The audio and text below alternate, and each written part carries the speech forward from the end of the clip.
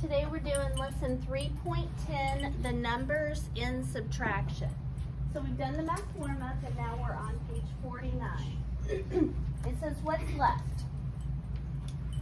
A pitcher contains 3 cups of watermelon juice. How many cups will be left in the pitcher if we pour each of the following amounts from the full amount? So we've got a pitcher, it's got 1 cup, 2 cups, 3 cups of watermelon juice, okay? And we need to take away 1/4 cup. So first we need to write the equation. Write this down, 3 minus 1/4. Now, to have a visual that goes with this, I've brought this over. So I have 3 cups.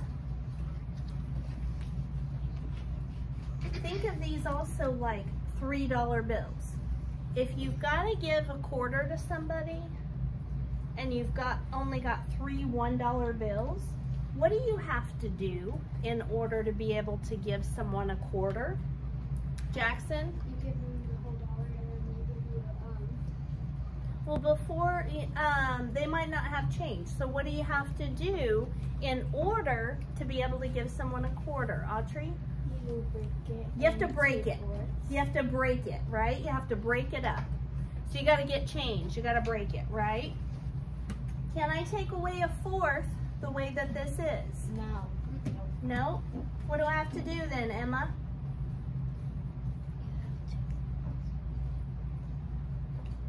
You have to add 1 more. You take the. I have to break it. Break it. You break it into 4ths. You take the 1 off, and you break it into 4 pieces so that it turns into like this. Yes, this is still 1 whole, isn't it? But now it's cut. Okay? You with me? So we took 1 whole, Evan, and we made it into 4/4. Do we still technically have 3 holes right here? Yes, but one of them is just cut. Who likes brownies? Nope, no comments. Just hand up if you like brownies. Okay, so this one I'm going to tell you about brownies. I love me some brownies. But with brownies, if you cut them too far ahead of time, then they get kind of stale and crusty, okay?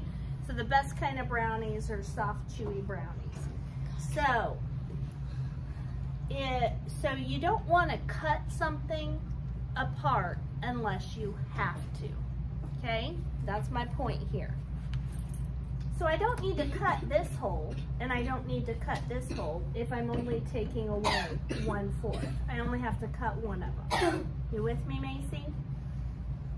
So if I take 3 holes, I turn 1 into 4/4. Now, can I take away 1/4? Yes. And what am I left with? 2 holes. 2 holes and 3/4. That's your answer, okay? So 3 holes minus 1/4 equals 2 holes and 3/4. Write that down. Okay, now we're starting over with 3 full cups. This time we have to take away 5, not 4, not 6, but 5 4th-size parts. How many of these holes do I need to cut up? Colton? 2. 2 of them. Because if I cut up 1, that's not enough to take away 5, is it? Yeah, There's there's only 4. only 4. So I've got to cut 2 of the holes. And now I can take away 1/4, 2/4. This is really hard for me with my fingernails. 3/4, 4/4, 5/4. And what are we left with? 1 and 3/4. Okay, so write your equation.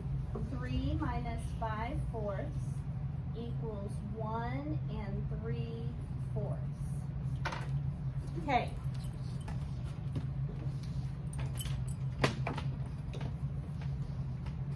Want to see something kind of cool? Yes. On the back side of these, it says 25%. On the front side, it says 1/4. How many quarters are there in $1? Shout it out. 4. And how much is each quarter worth? 25%. Wait, what? That's 25% of one whole. Exactly. 25% of one whole dollar, which is 1/4 of a dollar. All right. Math and money go hand in hand. All right, let me see if I can get this. Money is math. Money is math. To have money, you have to learn math. Yep, To get a job, you have to learn math. To do anything, you have to learn math. that's true. That's true. Math is math. Okay, here we go. We're starting with 3 holes again. Now this one, we're going to take away 1 hole and 1/4. Just look at the fraction side first. Think about that and tell me how many holes we need to cut apart in order to take away 1/4. Fisher? 1. We just have to cut 1. Okay? And now we can take away 1/4. And we can take away 1 hole. And we're left with 1 hole and 3/4.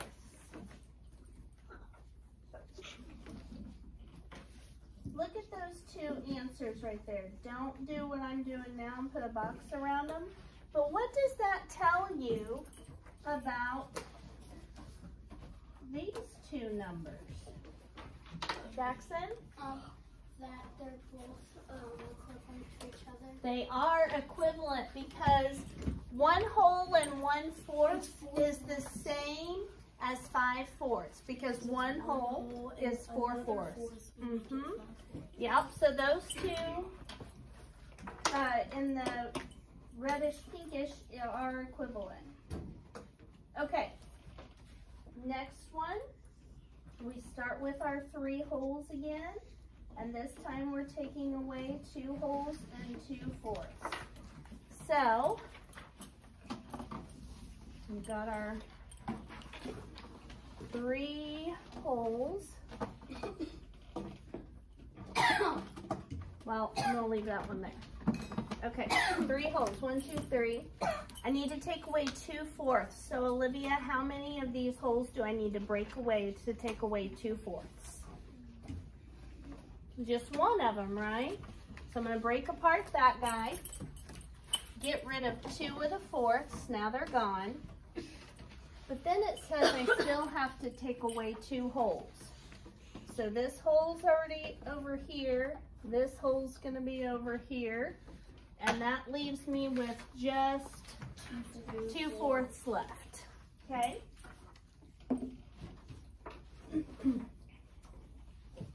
All right, and all these make sense because if we add the fraction parts back together, 2/4 plus 2/4 is 4/4, and 2 plus 4/4 is the same as 3 holes. And then if we combine 3/4 and 1/4, that would be 4/4, or 1 whole, plus 1 whole plus 1 whole is 3 holes, okay? So you can work backwards and check. A second pitcher contains 4 cups of water. So 1, 2, 3, 4. And we're going to take away 1/3 cup. 4 minus 1/3. So let's draw a picture that goes with this. Because you won't always have access to this guy, right? So we're going to draw a picture because over the next unit, you guys are going to have to draw some models to help you solve some of these problems. So we're going to draw, I'm going to draw a big rectangle here, but I'm not going to put the end on it yet. Zerelda. And I'm going to go 1, 2, 3, 4. That one was a little bit too big. Okay, so make sure that you've got 4 holes drawn. Okay? And then we need to take away, so it's just like you have 1 or 4 of these, okay? I only have 3 of these, which is why we're moving to drawing, okay? If I want to take away 1/3, what do I need to do? Think about that for a second while I close this door. If I want to take away 1/3 from 4 holes, what do I need to do? Cameron? Shading one of the We're not shading anything. And we're going to draw a picture on all of these, so you need to make this much smaller. Okay? What do we have to do, Mary? We got to break a hole, right? Break it into how many parts, Mary? Look at it again. What are we taking away? 1 what? So how many thirds are in 1 hole? 3. So this time, because, so under the holes before I had 4/4, right? But since our denominator's 3 this time, this is what we're splitting the hole into, 3/3, okay? So I'm gonna split it into 3 sections. And I'm going that way just so it looks, so I can tell that I've split it and not made a bunch of boxes that are not the same size, okay? All right, so now I've got 1, 2, 3, 4 holes, but one of the holes got cut into 3/3. Evan, how many do I take away? What do I take away?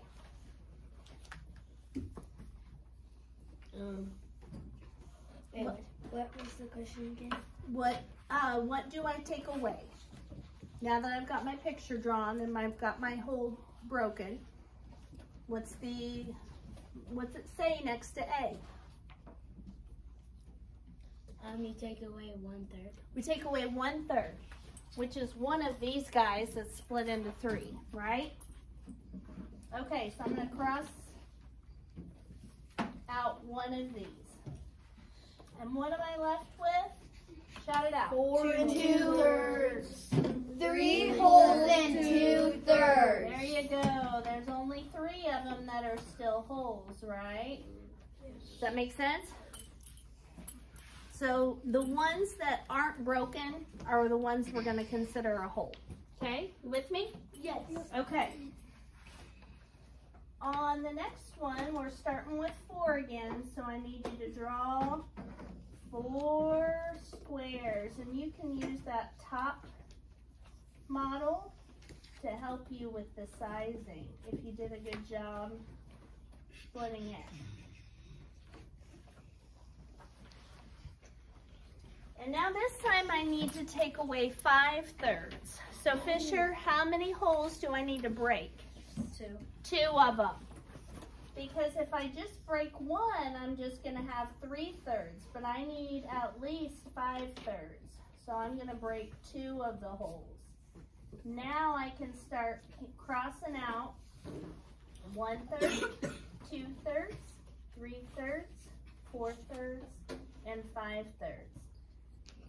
So the equation 4 minus 5/3 equals 2 holes and 1/3. 2 and 1/3. Very good. Okay. Starting to make sense? Cameron, are you understanding?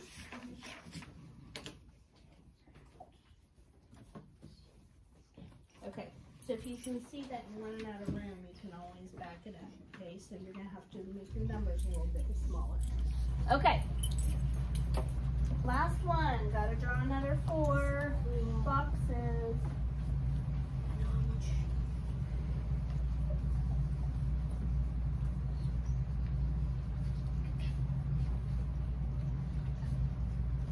Now,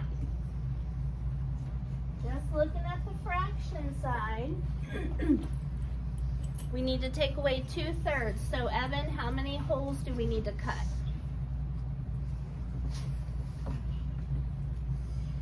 2. So if I cut 1 hole, how many thirds am I going to have? 2. I mean 1. Just 1, right? Because if I cut this one into thirds, can I take away 2/3? Mm-hmm. So I'm going to split this one into thirds, and then I'm going to cross out what I'm supposed to subtract, which is 2/3, but also 2 holes. So 4 minus 2 and 2/3 equals how much is left? 1 hole and 1/3. Not 2, Avis. One and 2. 1 hole and 1/3. One hole and 1/3. We're looking for what is not crossed out. Does that make sense? Yes. Okay, good deal.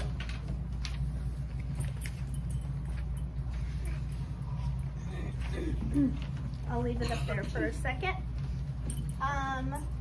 So on the next page is going to be a activity that you're going to do with a partner, and I'm going to give you a bunch of cards, and you're going to split the cards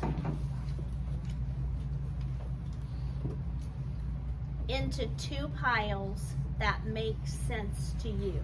I'm not going to tell you how to split them, but what I would suggest, Jackson, is that you lay out all the cards and you start looking for similarities and say, well, and sort them into 2 piles, not 3 piles, not groups of 2, 2 piles. Okay, and then I'm going to come around and you and your partner are going to tell me what each pile represents or why you chose what you chose. Okay, and then we've got 3 more problems that we'll do after that.